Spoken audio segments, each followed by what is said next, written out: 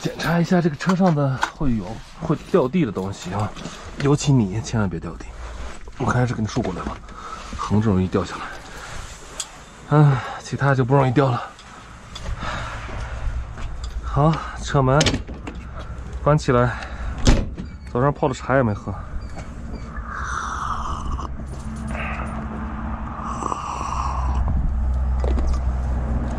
刚刚好。可以，现在这个天气到了中午之后就不用穿羽绒服了。好了，再晚点，连这个绒衣都不用了。我在晚上也特别冷。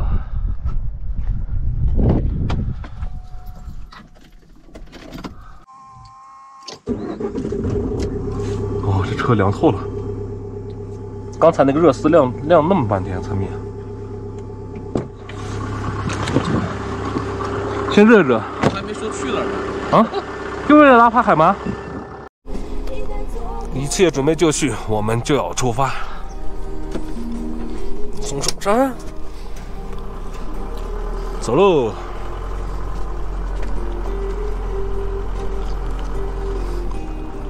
这个小院子挺好的，很安静。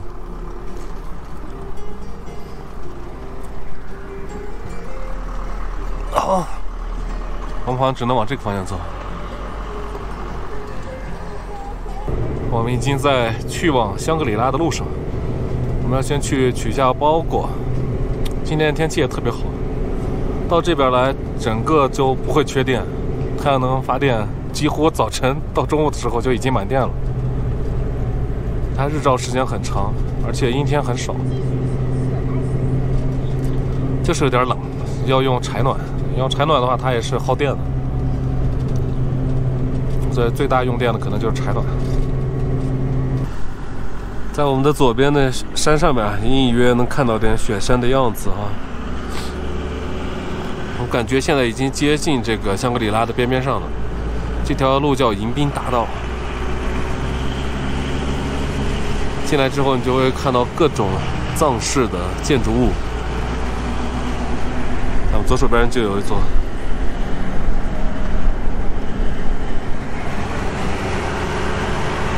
这开着窗还是很冷啊！这外边的风吹进来，这边确实还在过冬天。果然，迎宾大道直直走，我们就进入了香格里拉。这个是香格里拉市的这个标志性建筑物啊，塔中塔环岛。从近处看，前天我们就在这个塔中塔这个旁边驻车住了一夜。但从这个边边上看，这个还是很震撼的。高度还是很高。它这个转盘呢，就是绕着这个塔中塔修的。今年不知道这边上有没有在停房车的，我们等会儿看一下。哎呦，今年没有在这边停车的吧？可惜我们要出去了。吉斯达停车库入口。我们来这儿不是停车的，我们是来这儿取快递的。它这个里边有一个顺丰快递。哎呦，这个停车场里边还蛮好的嘛。这顺丰在哪儿呢？建材，看到顺丰的小车了，但是没有看到顺丰快递在哪儿。哦，快递站在这边。我再去取快递。哎呀，这个顺丰还挺好取的，旁边竟然这么大的停车场，竟然从后门进来。可以了啊？嗯，可以了。好的。哎，好，谢谢。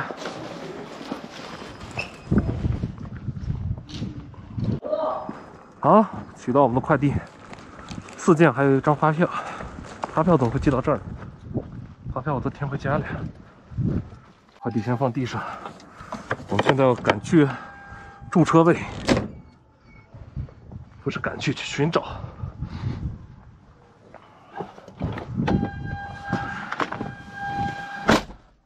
然后我们现在取完包裹，继续向雪山边边出发。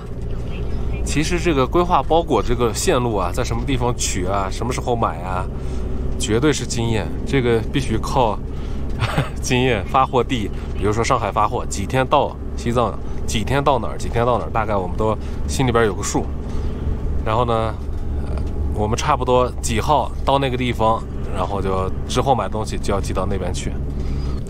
再次回到塔中塔，然后我们从另外一个出口驶出。这应该是香格里拉市的最大的一个环岛了。上次过来的时候，我们也就没有办法进去，这个地方好像进不去的，根本就还有重要活动的时候才能进去。可不是这条，不是这条，对，跟着大巴走是没错的。我天，这路有点复杂呀。哦，完蛋了！我们今天驻车那个地方应该是在机场附近，这样的话，航拍就没戏了。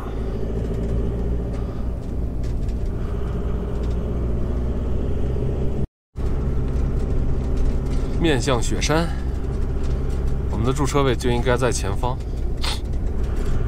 这条路是条乡道啊，特别窄。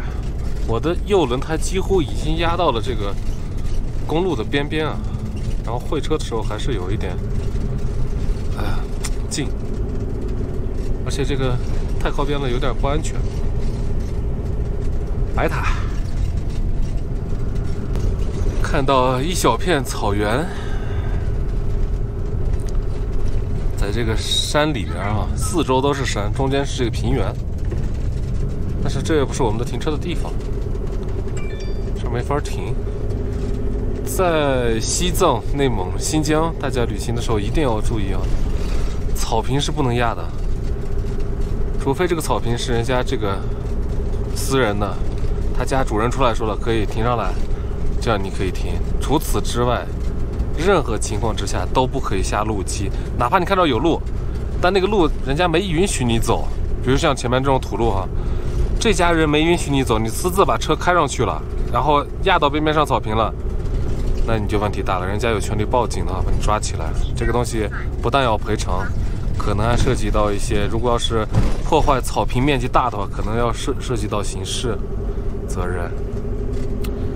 所以说出来的时候尽量不要去压草坪，走路。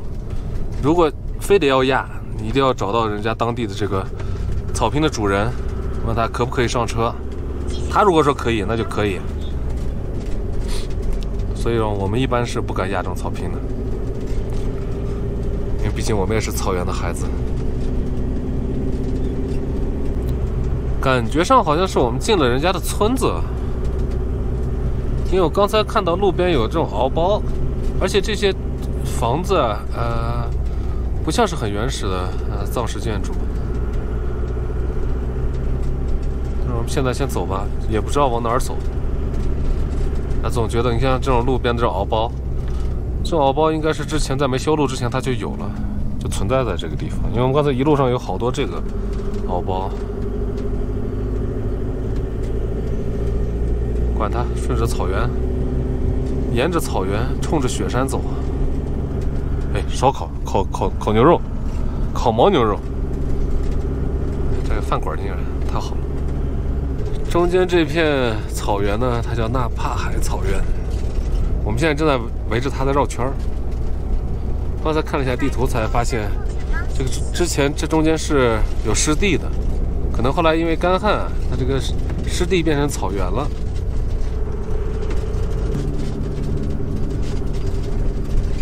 我看，从这儿就能看到，你看那水里边站的白白的野鸭子啊，什么鹤，好像还有。哎，飞起来那个好像就是鹤。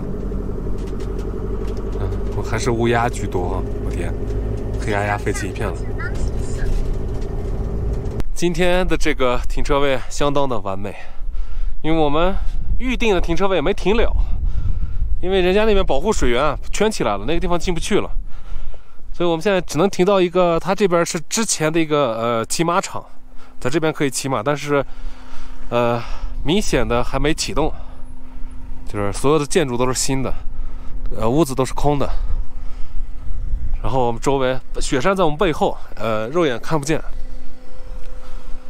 如果不在机场附近，我们可能可以航拍。我们用飞机等会儿去看一看这周围的地形啊什么的。很多人来这边拍婚纱照，这地方感觉是挺不错的。